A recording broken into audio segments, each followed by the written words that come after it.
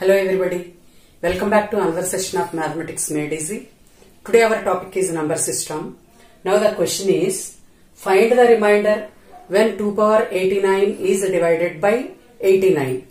So for finding the remainder when 2 power 89 is divided by 89, we are going to use Fermat's theorem.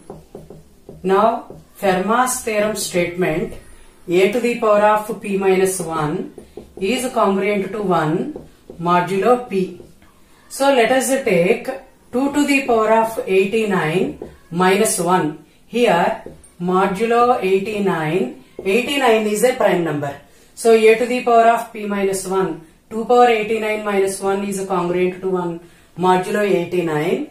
Then this is 2 to the power of 88 is congruent to 1 modulo 89. But actually we need to find what is the remainder when 2 power 89 is divided by 89. So we should make this 2 power 88 as 2 power 89. For that multiply both LHS and RHS with 2.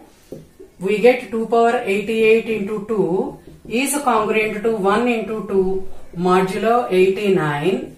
It becomes 2 to the power of 88 plus 1 is congruent to 1 into 2 is 2 modulo 89. So 2 to the power of 89 is congruent to 2 modulo 89. So when 2 power 89 is divided by 89, remainder is 2.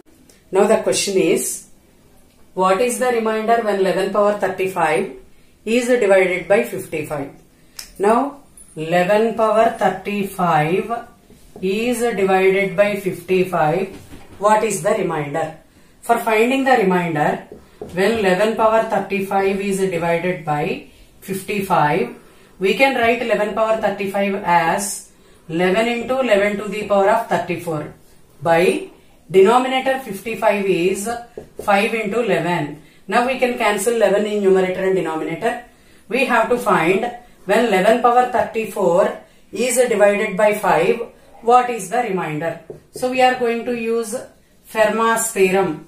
So according to Fermat's theorem, a to the power of p minus 1 is congruent to 1 modulo p. When p is a prime number, a power p minus 1 is congruent to 1.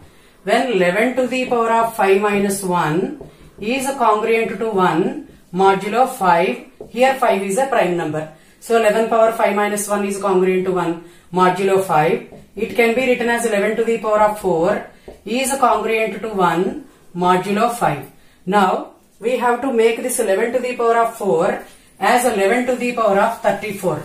Then for that take whole to the power of 8 in both LHS and RHS.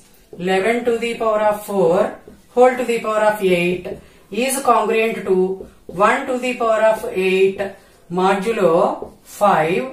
It becomes 11 to the power of 4 into 8, 32 is congruent to 1 modulo 5. But actually we have to make it as 11 to the power of 34. So multiply both LHS and RHS with 11 square. Then it becomes 11 to the power of 32 into 11 square is congruent to 1 into 11 square modulo 5. Then 11 to the power of 32 into 11 square. It becomes 11 to the power of 32 plus 2, 34 is congruent to 1 into 11 square is 121 modulo 5. Then 11 to the power of 34 is congruent to, when 121 is divided by 5, we get the remainder 1 modulo 5. Then when 11 to the power of 34 is congruent to 1 modulo 5, it is nothing but when 11 power 35 is divided by 55, remainder is 1.